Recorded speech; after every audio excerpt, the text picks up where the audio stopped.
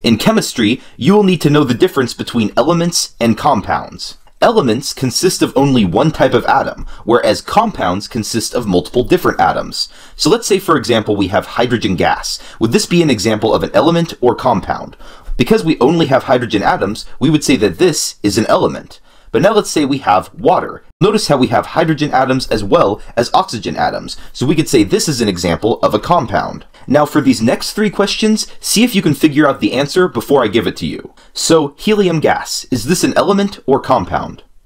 Since we only have a helium atom, we would say this is an example of an element. Now what about oxygen gas? Well, oxygen gas is the same thing as O2, and notice how we only have oxygen atoms. That means that this is an element. Now for our last example, let's say we have table salt. Well, table salt is the same thing as sodium chloride, and since we have sodium atoms and chlorine atoms, we would say that this is a compound.